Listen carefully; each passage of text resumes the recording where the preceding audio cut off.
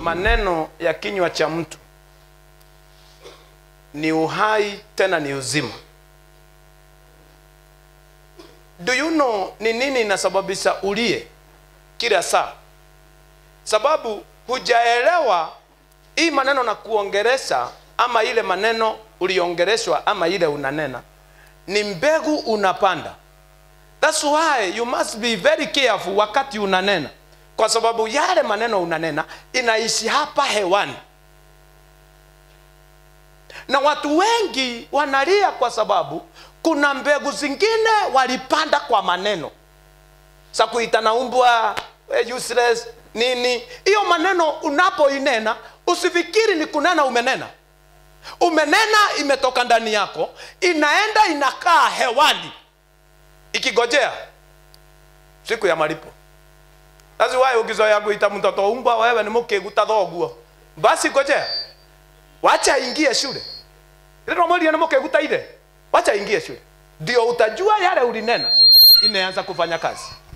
Hapo ndio unaona mtoto vile ulimwambia the same kwa shule ameanza kuwa mjinga. Na ni kweli, because ni maneno ulipanda. Na watu wengi wanahangaika kwa sababu walipanda maneno, ikawa maneno imeanza kuzaana. Ndio maana hata mhubiri anakuja ananena baraka kwako, baraka inakataa kuingia, because kule ndani kuna maneno zingine zimeinuliwa, kama ile kembao yenye inainuliwa wakati wa mpira. Livalia anasema namba 11 atoke kuingia namba ngapi? Namba 9 mgongoni. Na nayo maneno kule ndani yako inainua kembao. Inasema Wajiko hajafika kwa qualify kuitwa mwenye baraka. Sasa naye baba ndani ya huduma haongeangi maneno mingi ya bure, anaongeanga maneno kidogo tu iko na faida. Hiyo ndio nataka nilete maishani yako.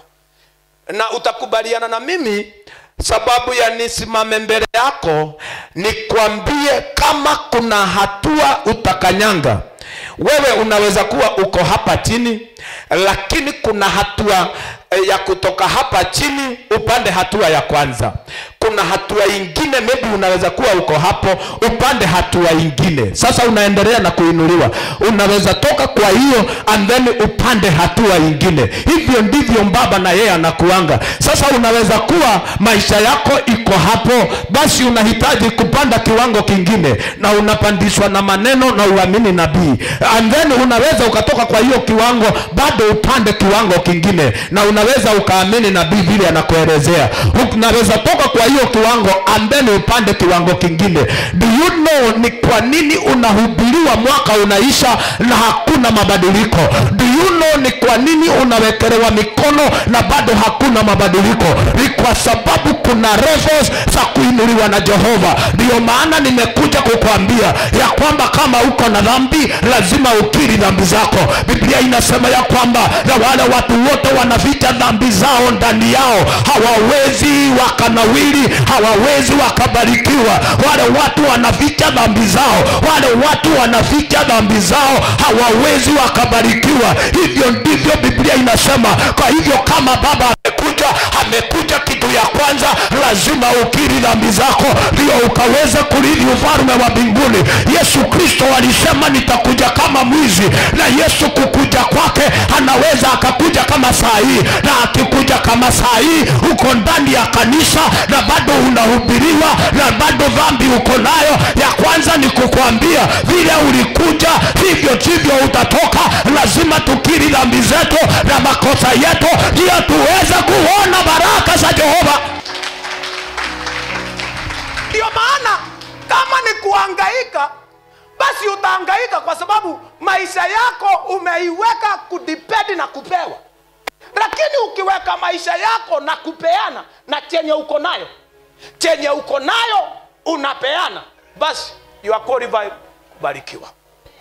Leo sitaki ni haribu masaa mingi. Nataka nikuambie kitu ya kwanza. Nataka nikuone Sunday. Nikimanage kukupatia roho, ufungue moyo wako, nikupatie hiyo roho, basi nitakuwa nimekusaidia. Na mimi ni wale wahubiri, sihubiri Biblia, na hubiri Biblia yenye unasoma, lakini Biblia vile naielewa siku inena. Biblia ni matendo. Biblia ikisema usifanye usherati, imesema usifanye usherati, usifanye usherati. Nothing else. Na uwezi uka compromise na Biblia. Na that's why wahubiri wengi wanasema the Bible says. Ni Biblia inasema, lakini yeye hayuko tayari kuitenda. Mimi kwangu nimekuja kusema kama Biblia inasema toeni na mtabarikiwa, basi tutatoa tubarikiwe. Hakuna principle zingine. Biblia ikisema ya kwamba ombeeni wagonjwa na watapona, sio kazi yangu ya kuponya wagonjwa. Niombe maombi na Mungu Baba na yeye aponye nani?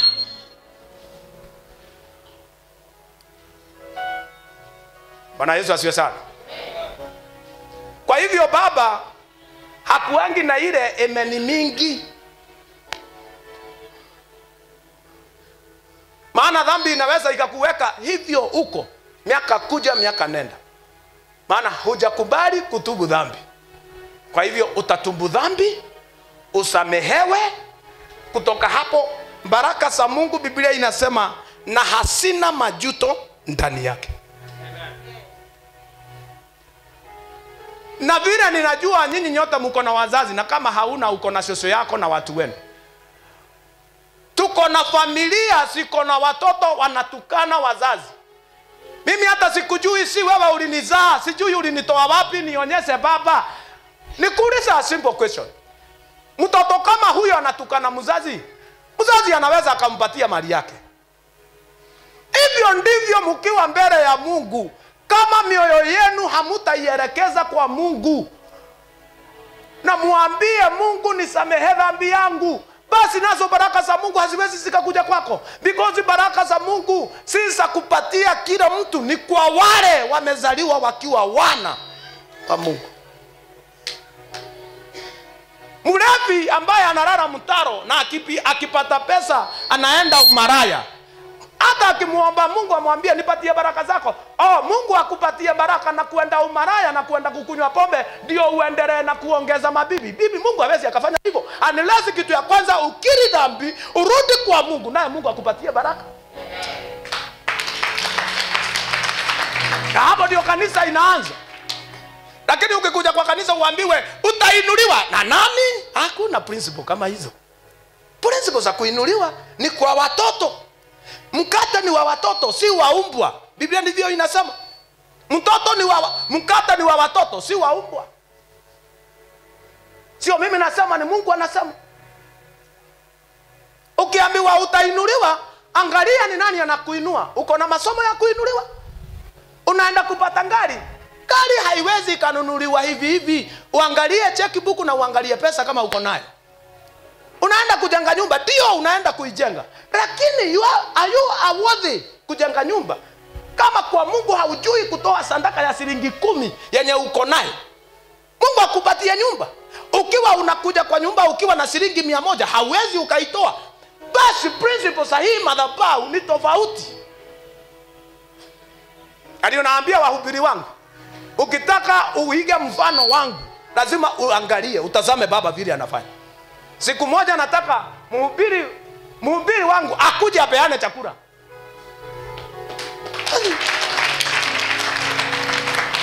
Hauwezi ukawa mimi kwa kukuwekelea mikono. Hauwezi ukapokea kutoka mimi kwa kukuwekelea mikono.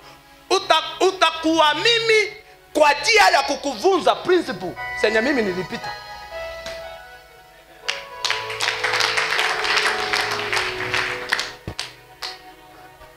My brother, huwezi ukapokea ukapokea spirit ya mtume na baraka ya kitume na munabii wa Mungu kwa kukuwekelea mkono. Hakuna principle kama hizo ndani ya Biblia. Biblia inasema ukae chini, uvunzwe mavuzo na uvunzwe njia chenye huyo mtumishi alipitia. Kama mtumishi alipatia watu chakula, kama mtumishi ametoa ngari amebariki mtu, kama mtumishi anaweza akachukua watu awalipie nyumba, kama mtumishi anaweza akasaidia maskini, kama mtumishi anaweza kaenda hospitali alipe biru za watu. Hiyo ndio principle ya kubarikiwa na kuwa mtumishi. Na ndio maana nasema kanisa unaweza ukaishi miaka 100 na ukufe ukiwa haujui ni nini Mungu alikuwa anataka kutenda na wewe. Kwa hivyo historia yangu ya kubarikiwa ilikuja wakati nilijua ukweli.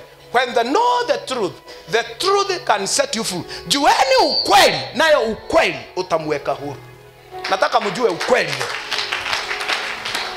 Huwezi ukawa mshirika wa kukuja Tuesday, ukiingia na hii mlango, angalia hii nyumba iwe ni nyumba ya baba yako, na utabarikiwa. Na hiyo ndio ukweli wa Biblia katika jina la Yesu Kristo. Kwa hivyo leo utasikia nikiwa very very hot.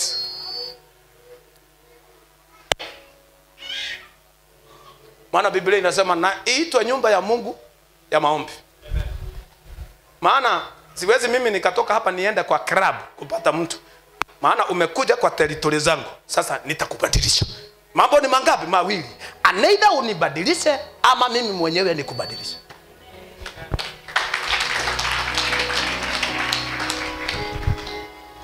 Leo nataka tusome maandiko kidogo. Sunday nilijaribu kuvunza habari ya mtu anaitwa Kaini na brother yake Habel. Na Mungu aliwapatia na chance ya kwenda kwa madhabahu. Alipowapatia na chance ya kwenda kwa madhabahu na kazi yao. Hii ni kusema nini? Ne kugatiriri. Ngai yake manegere ihinda ria guthie kigongona ine mbere ine yake na wira uria marutaga. Kaini akaenda na ile kazi ya ukulima, naye Habel akaenda na ile kazi kulisha kondoo. Walipoenda kwa madhabahu ya Mungu, na Mungu akawapatia platform ya kutenda kulingana ndani na himizo zao. Kaini akaleta mahindi na maharagwe na njugu karanga kwa madhabahu, naye mtu anaitwa Habel akaleta kondoo wale wamenona. Maandiko inasema Mungu akambariki Abel, akamjalia Abel kibali, lakini Kaini akamlaani. Kabla wa decide kwenda kwa madhabahu ya Mungu, Mungu hakuwa amelaani. Na kabla Kaini aamue kwenda na mahindi na maharagwe, Mungu hakuwa amenena. Lakini alipofungua mlango ya waende na ile kazi wanafanya, akasema basi na wakuje.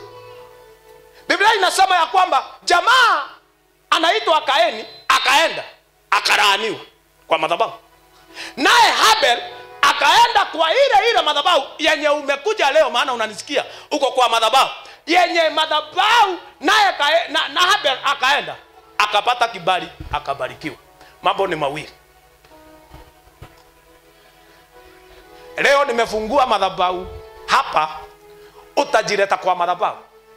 Kuna wale watabarikiwa na kuna wale bado watatoka na laana. Nisikize vizuri sana. Madhabahu imefunguliwa, ndio maana milango imefunguliwa na ile geti imefunguliwa. Kuna wale wameingia pale automatically, hata kabla mchungaji anene wamebarikiwa.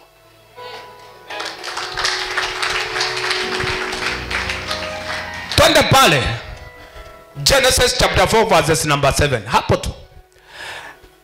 Kama ukitenda vyema utapata kibali, usipotenda vyema dhambi iko inakuotea mlangoni, nayo inakutamani wewe,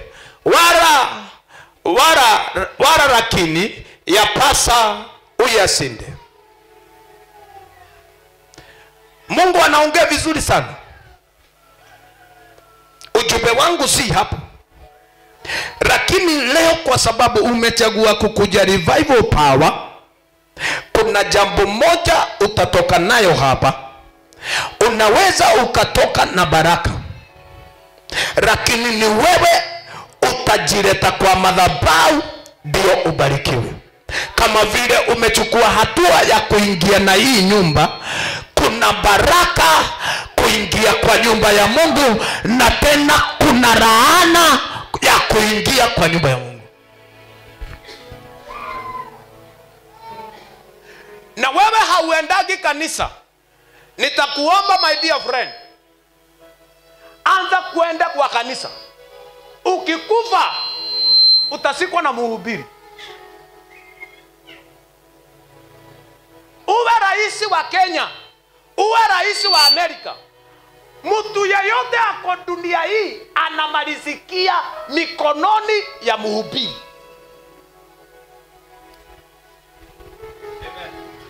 Uwe wewe ni mkubwa kiasi gani, uwe wewe ni mdogo kiasi gani, siku zako zimehesabiwa.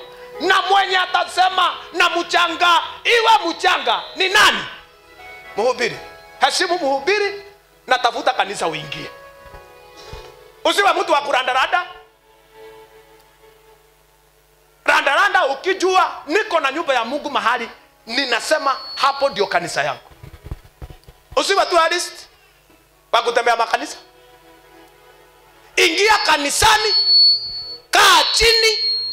Kama hujaokoka, okoka, funzwa neno la Mungu, na kutoka hapo ndio mwanzo wa kubarikiwa. Somebody shout hallelujah. Kwa hivyo nitakupatia na chance ya kukuja kwa madhabahu. Nitakupatia na chance.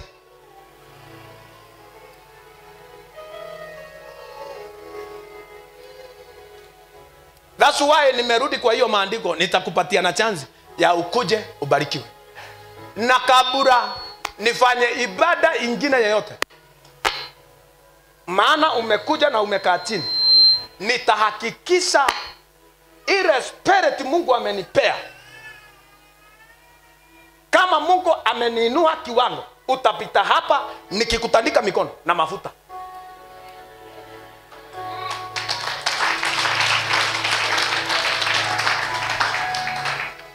Maana kubadilika, kutoa nungu ama nyani mustuni ni rahisi sana. Unaitoa rahisi sana, maana ni kuikamata na kuiweka kwa mtego ndani na kuifungia. Lakini kutoa mustuni ndani ya manike, ikifika nyumbani isiruke vile inaruka, ni ngumu sana. Nao watu kukuja kwa nyumba ya Mungu ni rahisi sana. Lakini kubadilisha hapa ndani wawe mapenzi ya Mungu ndani ya mawazo yao, basi ni kazi.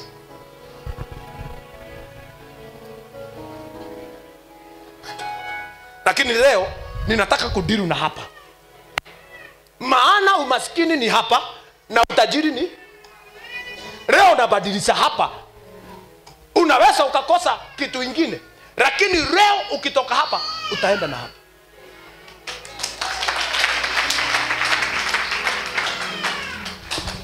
Maana maskini akiongea utajua, na tajiri akiongea utajua. Maana wanaongea. Ni ndiraigua goita mahiga rori 10 nake mutheni arauga Ngai Landlord ni akuhuragira thimu ndinoya. Acio ni andu eri mararia. Maskini akikura utajua, tajiri akikura bado utajua. Maskini anakula ni kama wako na mtu ambaye ando maradharana. Ugali ni yake na mboga ni zake. Naye tajiri akikula anakula pole pole akiwa kwa simu. That's why nimekuambia mahubiri yangu ni tofauti na ya mtu mwingine, because yangu ni ya kupanda watu ndani ya madhabahu. Tajiri anauma mbili anasema nimetoseka. Naye maskini anakula, anachukua mpaka sufuria, anatoa mikoro. Unapata anakula ugali, anakula miwa. Akiwa amemalizana na miwa, kuna avocado amekatakata. Akimalizana na avocado amekula maembe. Akimalizana na maembe tena anakunywa uji ya uga ya kavagana. Lakini tajiri ni yeye amepika kuku, anauma pieces moja na ugali, anadhani anasema sawa, thank you, kuja nikulipe, analipa. Maskini anasema mpaka ugali anasema sosa.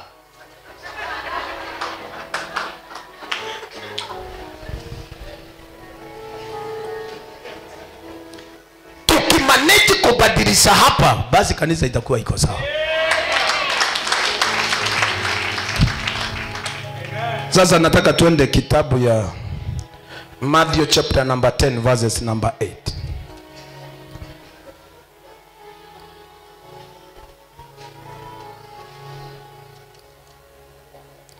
Wewe ni Mungu, amen, haleluya.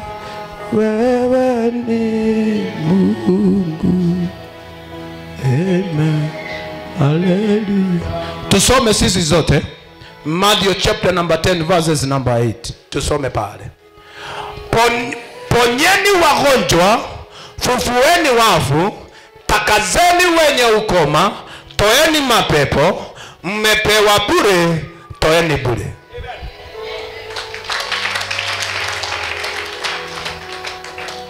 Hii ndio ujumbe wangu wa siku ya leo. Ponyeni wagonjwa, fufueni wafu. Leo nataka kesho Tuesday ile ingine muniletee wafu, maana sio mimi, ni Biblia. That's why nimekwambia mimi natenda Biblia. Siongei the Bible says, naongea Biblia, natenda Biblia.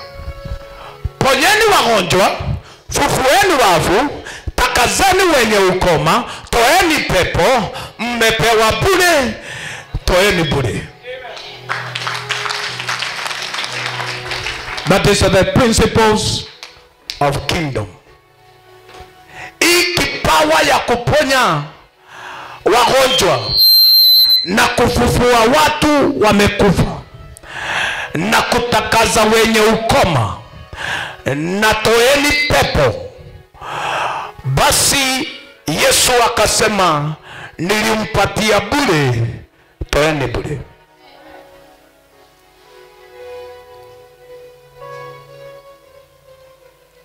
Leo kwa jina la Yesu, kama umeingia hapa ukiwa mgonjwa, leo kuna kupona kwa hii ndani ya hii madhabahu. Leo unaweza kuwa umekufa lakini unatembea, ni maiti anatembea ndani ya nyumba ya Mungu. Ni mtu ambaye amesainiwa makaratasi ya kifo kwa sababu yeye ni mgonjwa, ako na magonjwa yenye inauanga watu. Maandiko inasema ya kwamba ponyeni wagonjwa, ambeni fufueni wale watu ni wafu, takazeni wenye ukoma. Hii ndio ninakuja kuongea mchana wa leo, ya kwamba Yesu Kristo mwana wa Mungu, yeye ndiye Alpha and Omega, Genesis and Revelation.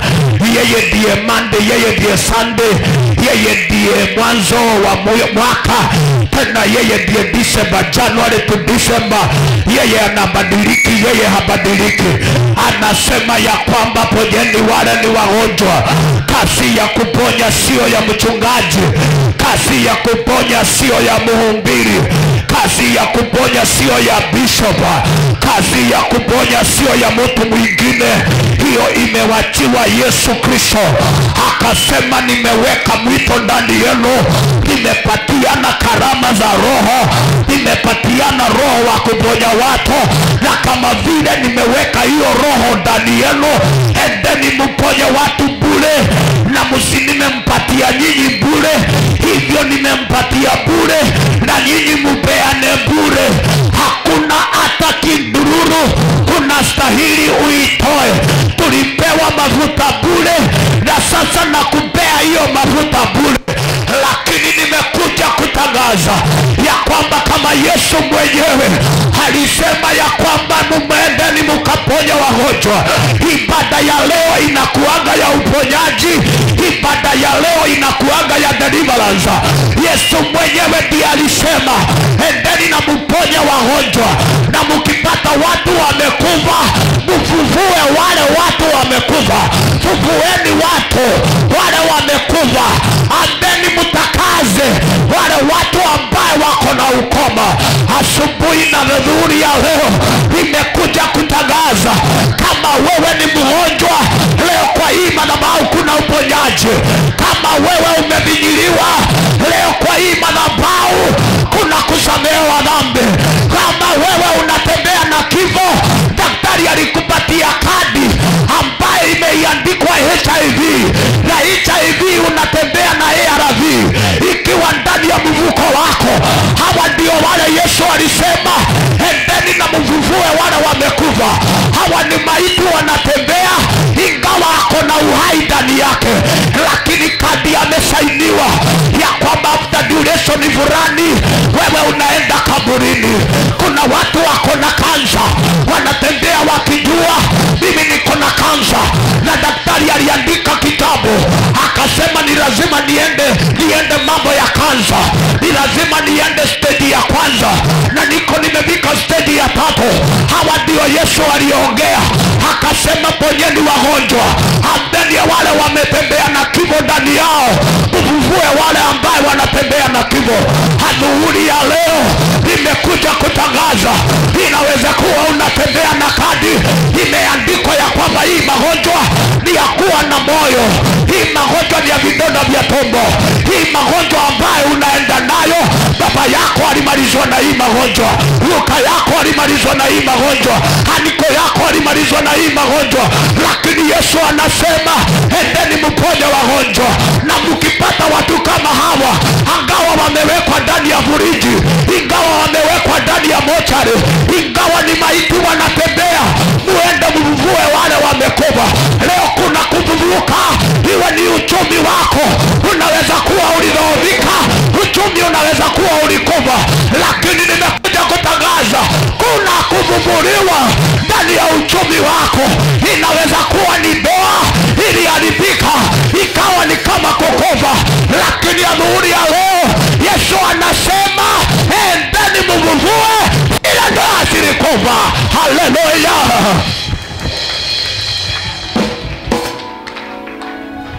Ndoa inaweza ikawa imekufa, endeni muifufue. Mtu anaweza kuwa amekufa, endeni mufufue. Mtu anaweza kuwa ni kweli ni mtu lakini ni maiti, endeni mufufue. Ponyeni wagonjwa. Leo ninatangaza katika jina la Yesu. Leo nimekuja kutangaza ya kwamba unaweza kuwa wewe mwenyewe uligonjeka magonjwa hauelewi, unakunywa dawa ambaye hauelewi. Wewe mwenyewe unatembea lakini unajua after duration fulani ninaenda kaburini. Yesu anasema na mfufue wale ambaye ni wafu. Ambeni kama kuna laana iliingia ndani ya maisha yako, anasema na mtakaze wale watu ambaye wako na laana. Kwa nini Yesu anasema watakazwe? Hii ni kusema ina namba wewe wale ambaye wako na roho ambaye inaitwa separation, wale wako na spirit ya rejection, wale ambaye wako na roho wakiguza kitu lazima iondoke. Wakiingia ndani ya biashara, biashara inawaondoka. Wakiingia ndani ya ndoa, nayo ndoa inawaondoka. Anasema watakaze wale wenye ukoma. Ukoma unaweza kuwa sio ile ya mango, unaweza kuwa uko na ukoma na wewe mwenyewe hauelewi. Unaingia kanisa iko na watu, after duration fulani uko na roho ya kufukuza watu. Yesu anasema na wale watu watakazwe. Leo nimekuja kutangaza watu wanaenda kutakazwa, watu wanaenda kutakazwa, watu wanaenda kutakazwa, watu wenye ukoma wanaenda kutakazwa. Unaweza kuwa uko na ukoma wa akili na mawazo, unaweza kuwa uko na ukoma haufikirii vile unastahili kufikiria. Hiyo inaitwa ukoma wa mawazo. Na leo Yesu anasema tutakaze wenye ukoma. Unaweza uko na ukoma wa mfuko, unaweza uko una ukoma wa nyumba,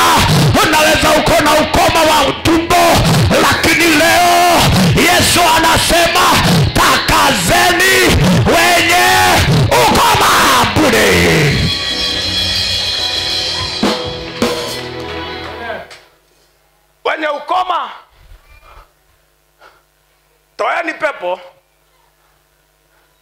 Ndio maana leo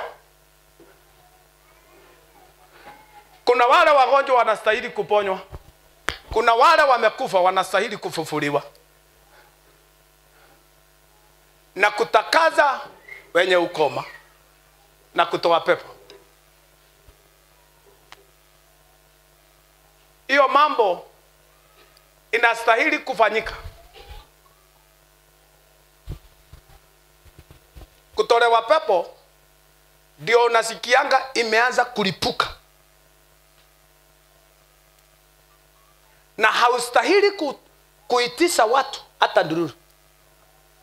Hiyo ndio injili. Mulipewa mbure, na nyinyi mpeane mbure. Yesu alijua. Yesu mwenyewe alijua. Ingekuwa ni wewe kwa ibada kama hii, sio ibada ya kukuja hivyo umekuja. Ibada ya leo inakuanga ni ibada ya miujiza. Sio ya kile kitu utatoka nayo. Ibada ya leo ni ya uponyaji. Ibada ya leo inakuanga ya kufufua. Ni kazi ilikufa, unaifufua.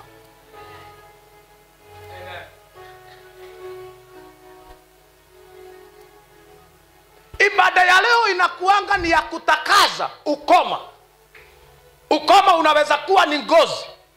Ukoma unaweza kuwa ni kuchukiwa. Ukoma unaweza kuwa ni kukatika vindole. Ibada ya leo ni ya miujiza. Uko na watu nyumbani kwenu ni wagonjwa. Ibada ya leo inakuanga ni ibada ya miujiza. Na mimi naangalia na macho ya kiroho, naona karibu sisi zote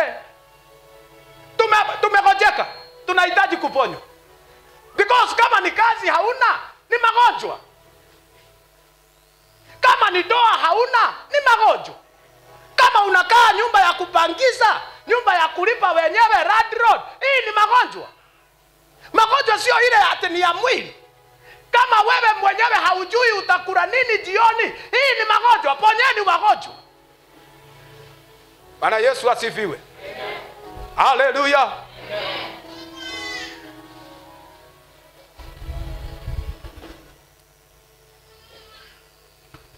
Unaweza kuwa mtu wa kudharauliwa, kila mahali unaenda unadharauliwa. Ni magonjwa. Ponyeni magonjwa. Leo nimekuja hapa kutangaza. Maana haukukuja na ngari ukapaki pale nje ukaingia. Wengi wenu wamekuja wakiwa wanahangaika.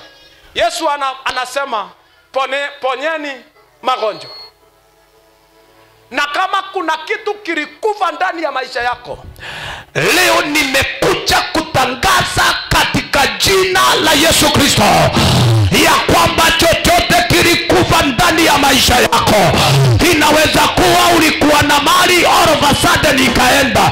Leo nimekuja kutangaza, nimeitwa nikavuvue chochote yako ilikuwa ndani yako.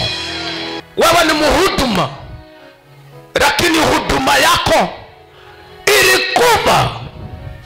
Yesu leo anataka kuvuvua huduma zenye zilikufa.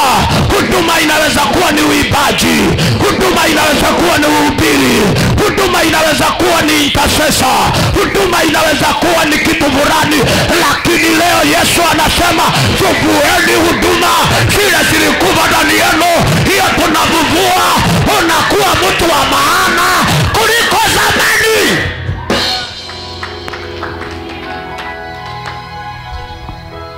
Bwana Yesu asifiwe sana. Amen.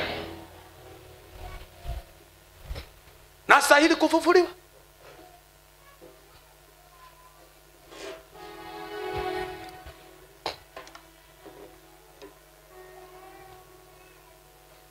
Unastahili kufufuliwa. Naona hivyo unakaa. Unastahili kufufuliwa. Unastahili kuponywa. Naweza kuwa ni watoto hawana school fees. Watoto wako wakienda shule hawanashindwa na kusoma. Anaona mwalimu anafika kwa klasi ni kichwa inamuuma, anastahili kuponywa. Anaweza kuwa akiwa shule alikuwa anashika 300, 500, 700, all of a sudden akakufa kimasomo. Tunavaa tumrudishia uhai wa masomo. Somebody shout hallelujah. Hallelujah. Basi ponyeni wagonjwa, fufueni wafu, takazeni wenye ukoma, toeni pepo. Unaponywa. Na kama ni magonjwa ili, na ukumbuka siongei magonjwa because wengi unaniangalia, naongea magonjwa ya maisha. Kuna umaskini ambaye ni magonjwa. Na kama hiyo ililetwa na pepo, Yesu anasema na toeni pepo wenye aliingia. Unaweza kuwa ulikamatwa na roho ya usherati, unasherati na kila mtu. Hii ni pepo ilikuingia, uponywa na utolewe hiyo pepo. Ukitolewa pepo, utaenda na spidi nyingine hujawahi amini. Amen. Naona uwezi ukasema haleluya kwa sababu ilikuingia na ikakaa. Ukiona uwezi ukasema amina, maana iliingia na ikatafuta sturu na mesa ikakalia. Sema amina. Sema amina. Ukiona hauwezi ukasema haleluya na amen, ni kwa sababu ulikufa zamani ila unatembea.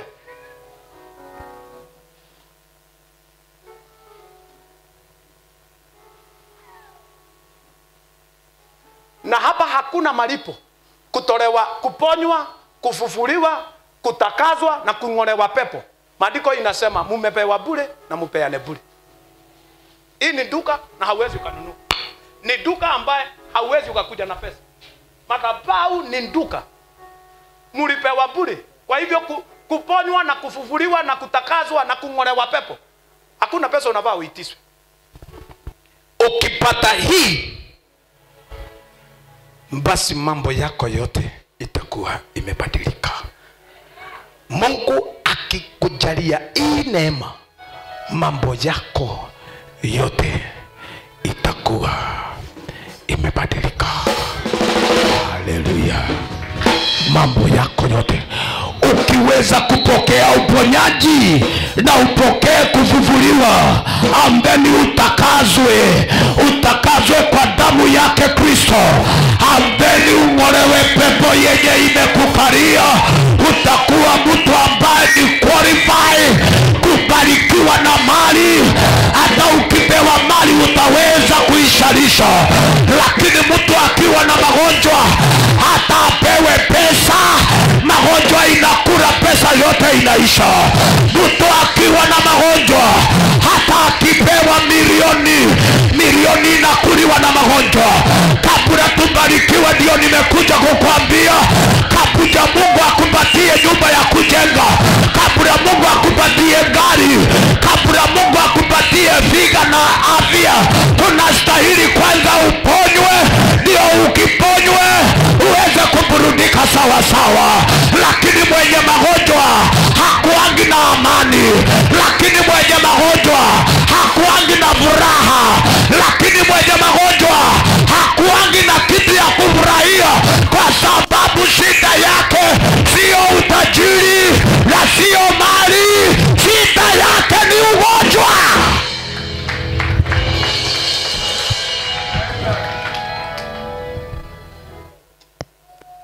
Pondeni wagonjwa. Na wagonjwa wamejaa kwa kanisa. Kwanza viti vya mbele ndio wanaongoza kanisa. Anaweza kuwa ni mchungaji na ni mgonjwa. Na tuongei magonjwa ile, tunaongea magonjwa ya hapa.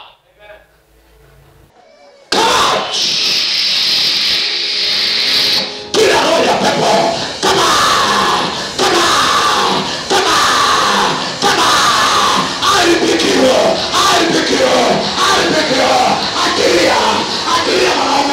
akilia mwanaume, roho ya kibaba, kabaya, ilikuwa na uchoko, ninatangaza, akilia mwanaume, aibikio, kwa jina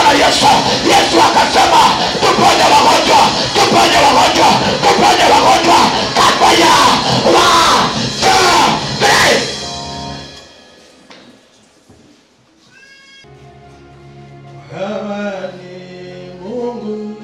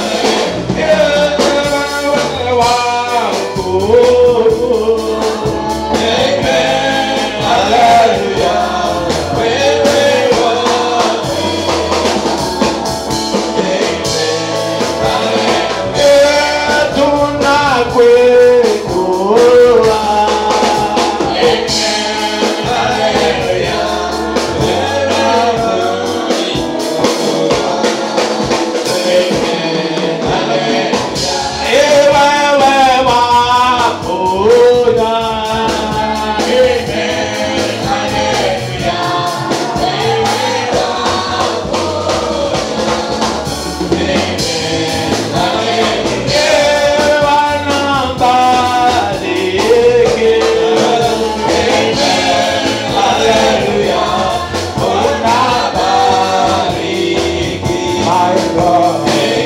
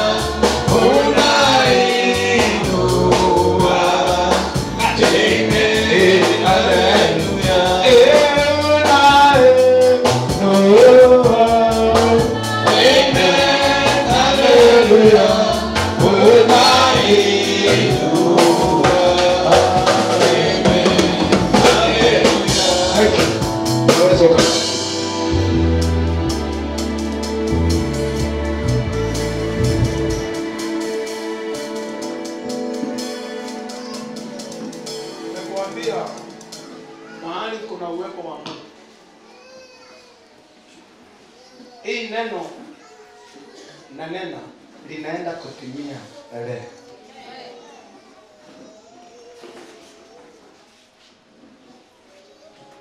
Wachana naye. Amefufuka. Huduma ya kimtume ni ya kuvuvua. So usisangae ukiona miujiza ikifanyika, because hii neno lazima litimie na litatimia leo.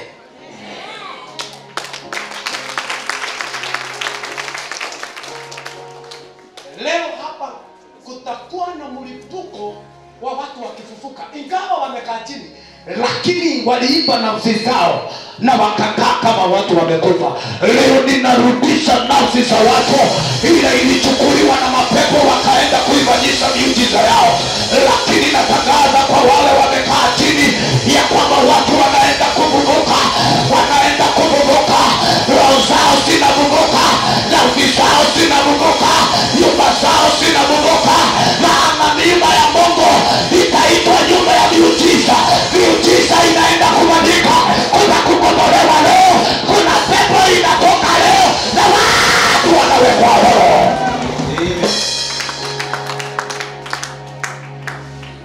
Usiku wa saa 7 nilionyeshwa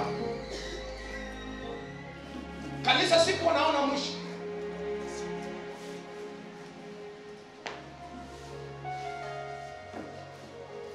Niliposimama kwa madhabahu, kulipuka pepo mbili. Moja ni the same na ingine inaenda kulipuka. Mungu akaniambia, enda unene leo kuponya watu, because watu wanatembea, na ni kweli wanatembea, ni kweli wanaongea, lakini watu ni wagonjwa. Roho zao ni gonjwa,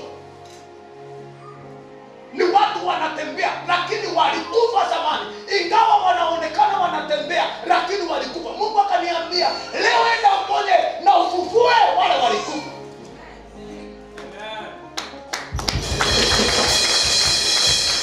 Na utoe bure, maana nilikupatia bure.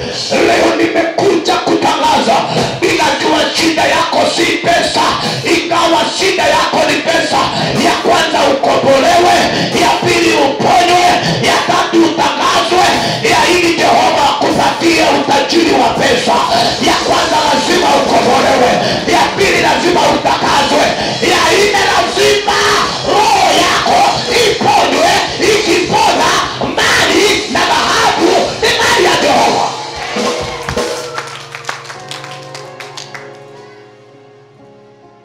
Sasa nikiwa kwa ile hali ya ukombozi wa kukunywa bangi, nikapewa na chance, maana nilimeambia mhubiri wakati uliniombea kipawa cha uimbaji. Naongea mambo ya 1999. Mhubiri akaniambia basi kuja. Kawaambia pigani makofi. Pigani. Sasa the problem, sikuwa nimejazwa na Holy Ghost, because maandiko inasema naye Roho Mtakatifu akikuja juu yenu atampatia karama za Roho Mtakatifu. Sikuwa na Roho Mtakatifu, ingawa niko na mwito ndani yangu.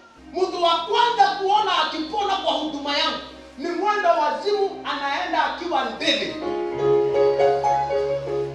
Mtu anajulikana kama hapa Weteji, alikuwa mwenda wazimu, anaenda bila suruali, ako na gunia, mwanaume. Mungu nikiwa kwa barabara akaniambia, tukapatana naye kwa barabara, akaniambia ombea huyu mtu kwa ndani, maana huyu mtu ni mwenda wazimu, lakini ni mwenda wazimu alitolewa kadi, rudisha kadi yake, because siko hapa kwa hapa. Nikasema Mungu anasema nini? Na saa hiyo nimetoka fasting ya 5 days, try fast. Na Mungu akaniambia usisikie aibu, maana ni kwa barabara. Singewahi ombea mtu apone. Saa hiyo nikasema hata sijamuwekea mkono, maana ninaongea akiwa kwa mlango, nikukuja na kuja. Akasense, akaweka gunia chini. Akaniuliza ni nini niko na wewe mhubiri? Nikamwambia in the name of Jesus, rudisha mawazo ya huyu. Haraka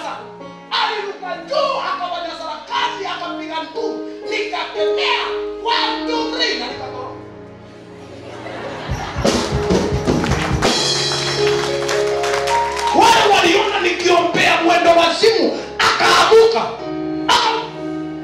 akaanza kupewa shuka na wamama ajifunika uso, maana amerudishwa hali.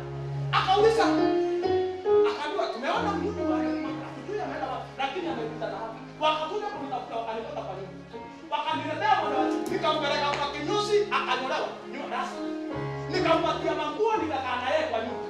Nilianza kanisa na yeye within 2 weeks, kanisa lilikuwa na 300. Unahitaji kurejeshewa mawazo. Ukirejeshewa mawazo, hapo ndio utajua wewe umeitwa ukiwa bilionea. Ingawa wewe ni maskini, lakini wewe ni bilionea. Ni kadri walitoa wakapatia mtu mwingine.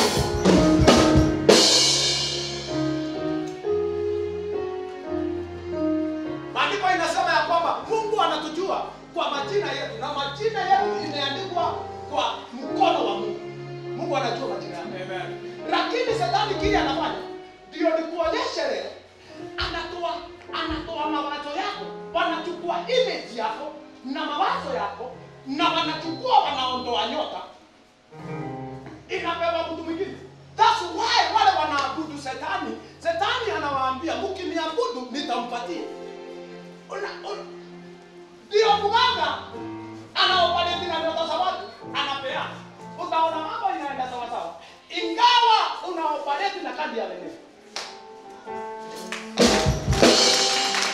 Naye mwenye kutolewa kazi anabaki akiwa hoe hoe. Utapata mzee mwenye alikuwa na mapato amerudi kuajiriwa na anaenda na baiskeli, na alikuwa unajawahi jiuliza ni nini naye wanatoa hivi.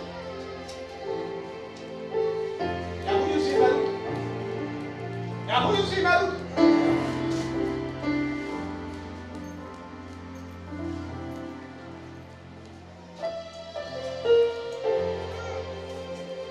Leo na kuweka mawazo.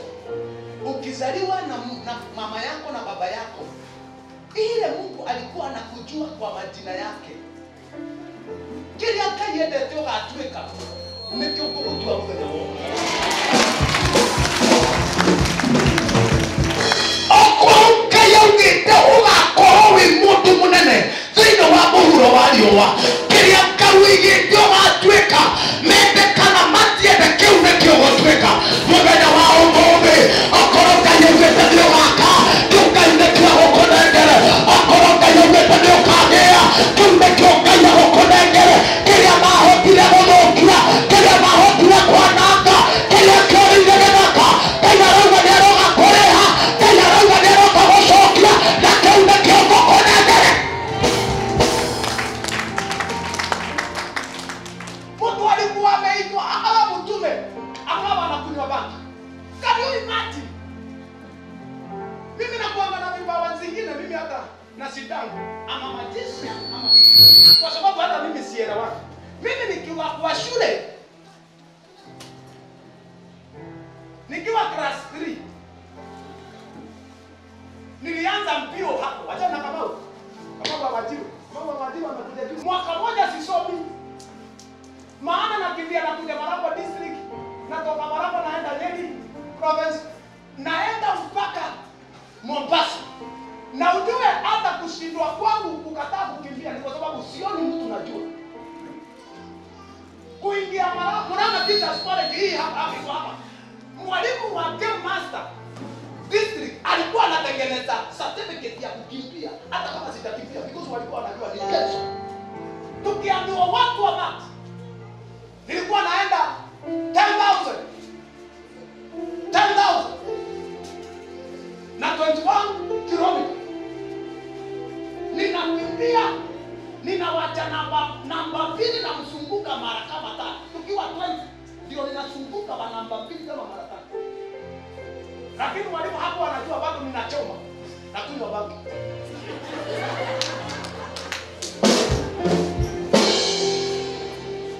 Certificate za kukimbia zimejaa kwa nyumba. Ninakosa mtu wa kuniambia hii ni kipawa uko nayo. Fanyisa kipawa kazi. Mimi naona kama ni mateso. Ninaenda nafika province. Natangazwa nikiwa wale wataenda Tanzania. Hapo ndio nilikimbia na akina Kitanui. Hapo ndio nilijua lakini nikakosa mtu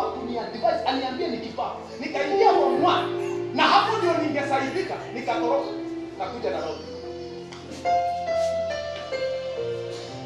Mimi kwenda na baba hivi kutoka Keno kwenda Nairobi. Nilikuwa naenda daily kwenda na kurudi. Kutoka Keno kwenda Nairobi. Nimeandikwa pale Nairobi David. Na ninarudi daily na ninaenda bio. For the 2 kilometers. Kunanyesha kama saa hii, lakini nafurahia kukinyesha because nikiwa kwa bio. Watu wanaona moshi tu. Shetani akawa akanifanya ile kipawa na ile mwito nimepewa ile useless. Unaweza ukadaibatiwa. Na ndio maana mimi nahurumia mtu ameishi kwa kanisa miaka 20. Hana kitanda, analala chini. Hana kikombe, anakunywa vikombe vya plastic na anaishi kwa kanisa na anahubiri wanamhubiri. Ni mama na ni mwanatasa, hana watoto, hazai na ako kwa madhabahu. Haiwezekani. Haiwezekani. Ni lazima kujulikane Mungu wa madhabahu yako. Mungu wa madhabahu yako. Na shukuru mama kama huyu ameponea kansa hapa. Huyu mama. Kansa ya cervix.